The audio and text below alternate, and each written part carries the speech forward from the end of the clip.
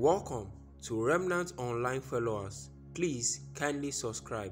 Thank you. We might preach an error today to support a particular perspective we're trying to build into the body of Christ.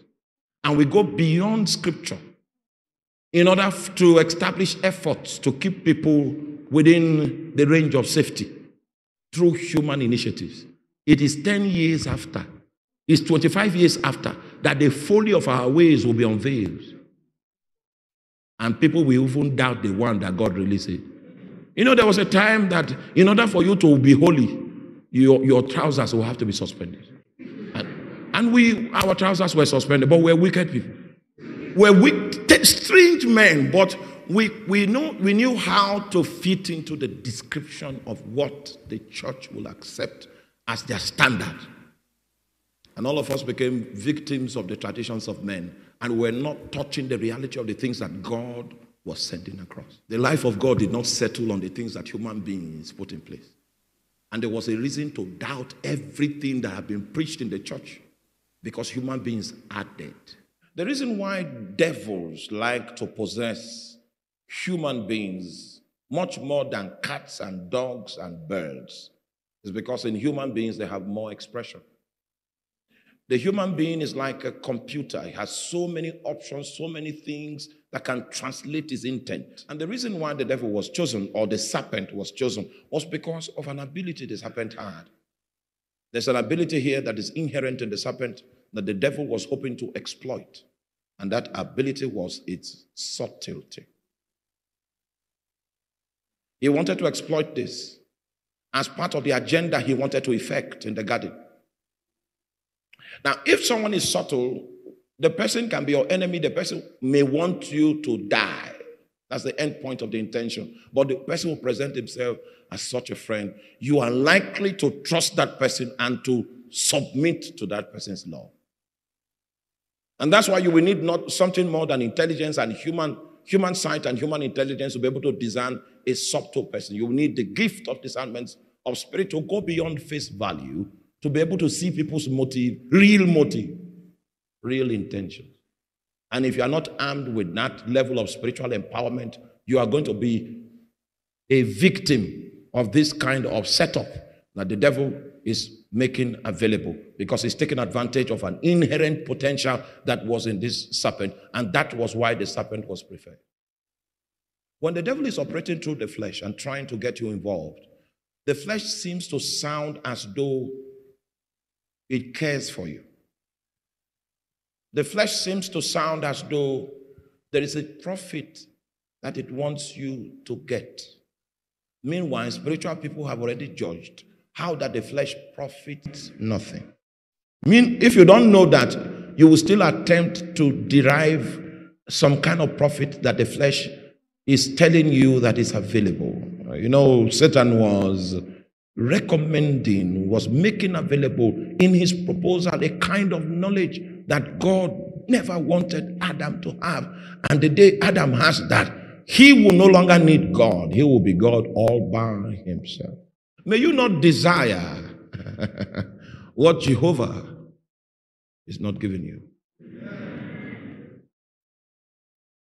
The other day, a lady came with an Ahlaji man. And she said she looked for a husband in the church. She didn't find, so this is the one that, you see, the serpent was employed. The powers of the serpent have been employed to bring her into deception. And she wanted me to preside over that meeting and release blessing. I said, okay, since your own journey is in the wilderness,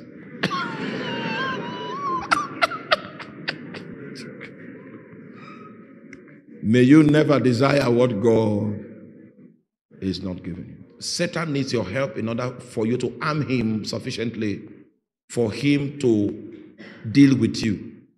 So he normally comes with a questionnaire to seek your own input into the science that will form the weapon designed against you.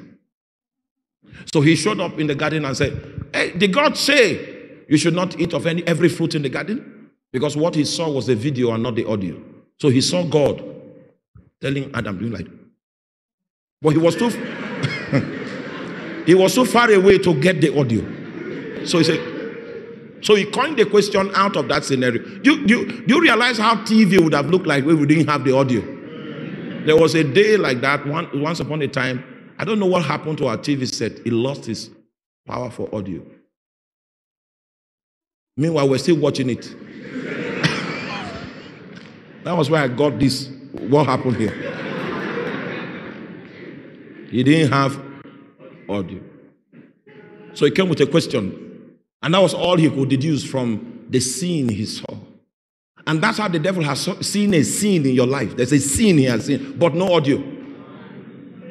So you will need to help him to afflict you. And many of you have given away information that helped in the forming of the weapon that he's been using against you for so long a time. There is a principle of secrecy that exists in the spirit. Have you seen the scripture that says, eyes have not seen and ears have not heard, and it has not occurred in the heart of man what the Lord is set to do for them that love him? The reason for that level of secrecy is so that the devil will be working with miscalculations. And if you have seen your Bible, read your Bible critically, you will see so many miscalculations of the devil. One of which is the fact that they crucified Jesus. For if the princes of this world had known, the Bible says, they wouldn't have crucified the Lord of glory. So if you don't give the devil information, he, in forging weapons against your life, he'll be using miscalculations. And you will see his attempts again and again, but he doesn't seem to strike at the heart of the reality.